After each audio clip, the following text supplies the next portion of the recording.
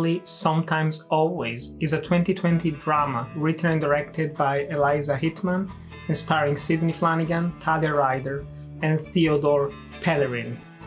And Never, Rarely, Sometimes, Always, in a year that so far, unfortunately, due to the virus and due to messed up release schedules, has been quite underwhelming, this film is easily the best one I've seen.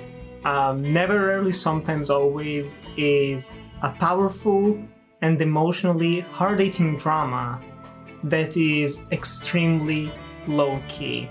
And that, in my opinion, is its defining characteristic, because this is a film that tackles a serious subject that is teen pregnancy and abortion.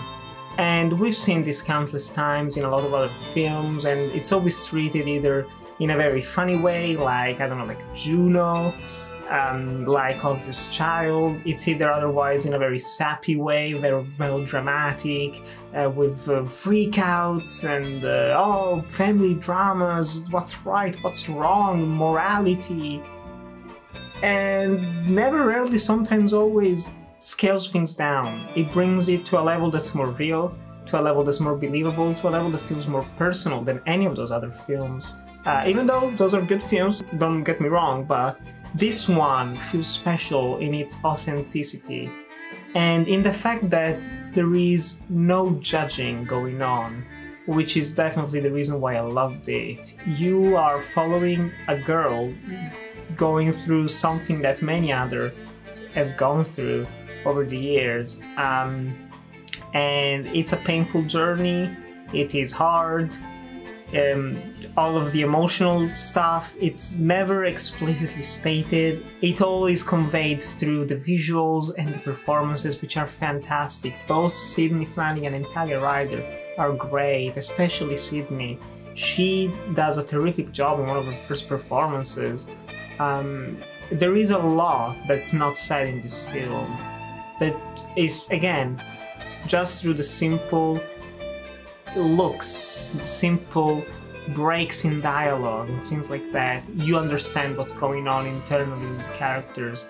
And visually as well, this is shot in 16mm, it's not a digital film, and that works very well to its favor. It grounds it even more visually, and it makes almost a guerrilla style filmmaking approach to it when it's in the New York sequences. It works in a gritty and raw way that's not in the sense of like those crime dramas that they usually talk about, but more in the sense of just, again, grounding it. And that was the director's key goal. Demystifying something that's unfortunately routine, some might say. Not having slut-shaming or any of those problems, and just focusing on the reality of the situation and embracing it and accepting it. And that's the biggest achievement of Never, Rarely, Sometimes, Always, and which is also the reason why I think it's the best film so far this year. It is very deep emotionally and thematically, made absolutely brilliantly.